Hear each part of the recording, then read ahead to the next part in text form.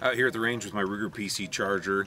It's been a great gun to shoot. It's my favorite gun to shoot, but after about 300 rounds I've been having issues with it jamming, or at least extractor issues. And so what happens is you'll be shooting and then it randomly will do that, and it's not ejecting the case properly. So I found a website, mcarbo.com. They designed an ejector pin fix for this, so it's a better, more durable pin that really flings that thing out of there. And so I've installed that. It was really easy to do, and yeah, hopefully that fixes it. So I'm going to do 2 mag dumps and see if I have any jams.